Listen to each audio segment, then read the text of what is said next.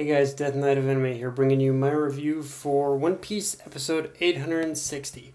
And so, to start off, I don't know about the rest of you, but I laughed out loud when Luffy made it to the, was making it back to the mirror world, and Brule didn't even waste a second in shouting for Katakuri to rescue her. Just the timing of between Luffy, but just the timing between Luffy making it back to the mirror world, and Brule shouting out Katakuri's name, and Luffy ducking out after Katakuri attempted to rescue her. It was like the timing on that was perfect, and just the timing on that scene was hilarious.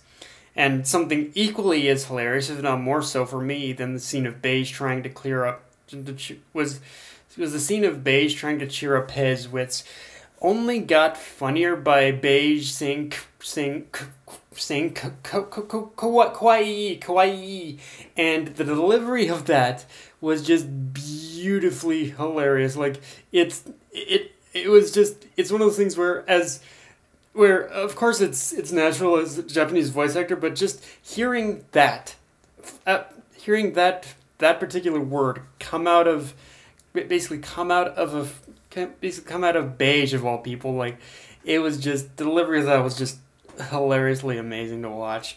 And as weird as it sounds, something like that actually kind of has me a little curious as to what Kyle Bear's take on that scene is. Like I don't normally talk about the English dub in a One Piece episode review, but yeah, if and when Funimation gets to that point, it makes me wonder, how is Kyle Bear going to handle this scene? Like, it's like, for those who don't know, Kyle Bear is the one who's voicing Bege in the dub, and yeah, Kyle Bear has this whole like typical gangster thing going on with it, and just I don't know if it's going to be as good as what we saw here in this episode with the Japanese, but it's with the Japanese seiyuu. But yeah, I'm all for Kyle Bear's for seeing Kyle Bear's take on this scene. It should be amazing.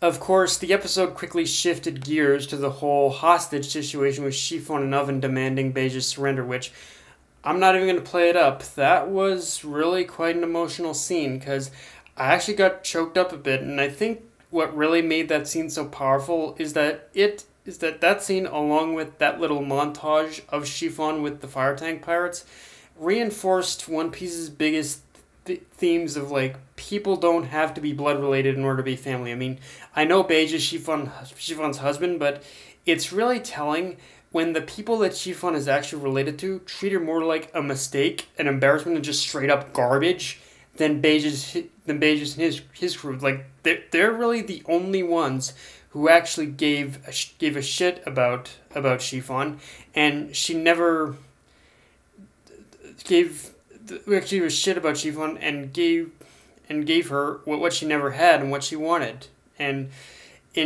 which is a family. And in Oven's case, like, I'm about to say something that's probably, like, in Oven's case, like, he's equally as bad as Big Mom, because he doesn't even, like, the thing about Oven in this episode, and even episodes before, is that he doesn't even try and understand. He doesn't even try and understand pretty much Chiffon and what she's going through, and why she even betrayed Big Mom to begin with. It's like, in that respect too, I guess it's a tragedy in and of itself, because Big Mom has doctrinated her children with a mentality of her rule is law. So in that sense, I guess Oven is just like doing what he's taught, which again just goes to prove you need to be careful when raising your kids.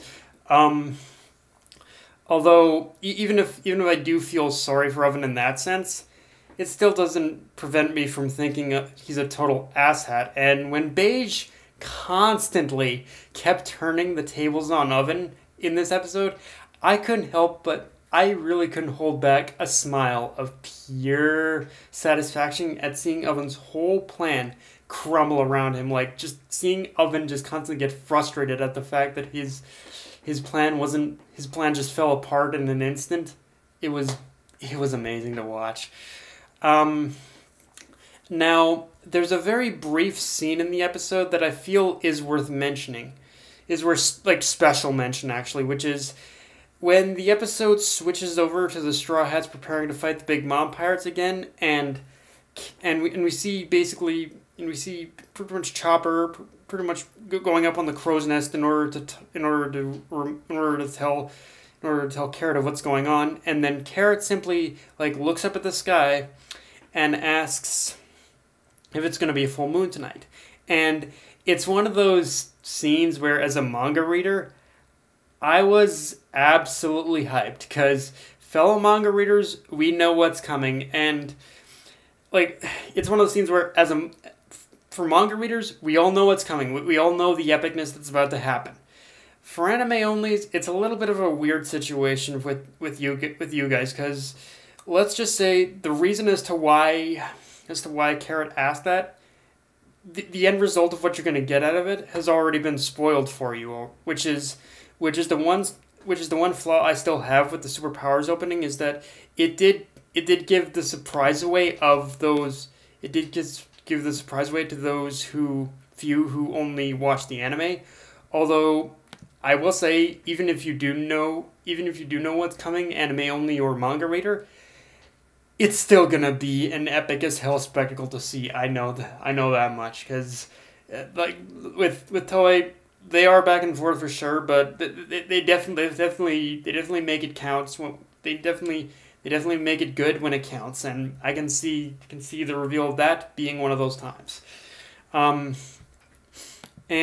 also, funny thing about this episode is that the title, because the title of the episode says Bege and Luffy's determination, but if you really look at the episode as a whole, Luffy's barely in the episode, and when he did, he was practically overshadowed by Bege at that point. But either way, it's one of those things where you're not going to hear me complain all that much.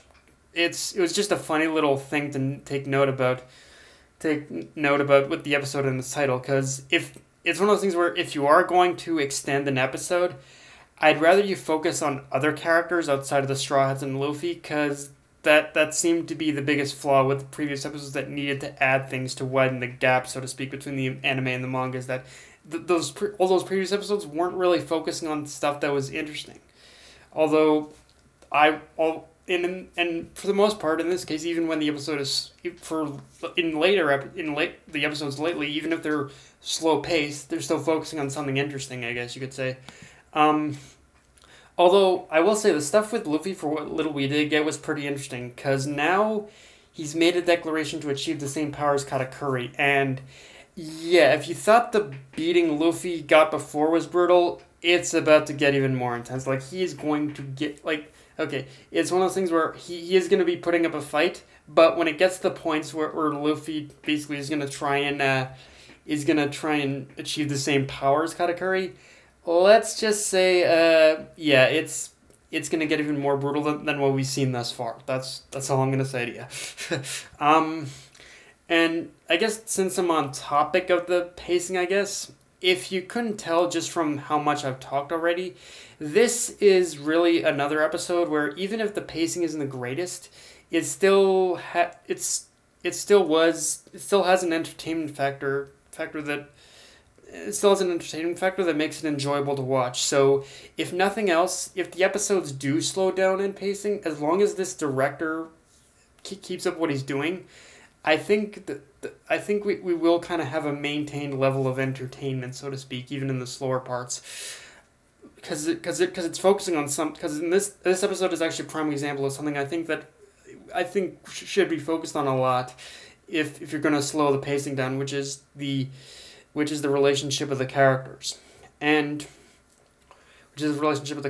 Although I'm not gonna lie, I'm still a little cautious, because now they've gotten to the point where the cake is now on Bege's ship. This is definitely around the point where the pacing did kind of get a little wonky, even in the manga. That's for sure. Yeah, guys, that's all I got for this review. If you enjoyed the video, like, comment, subscribe, follow me on Twitter, Facebook, and Crunchyroll. Death Knight of Anime, signing off. Later, guys.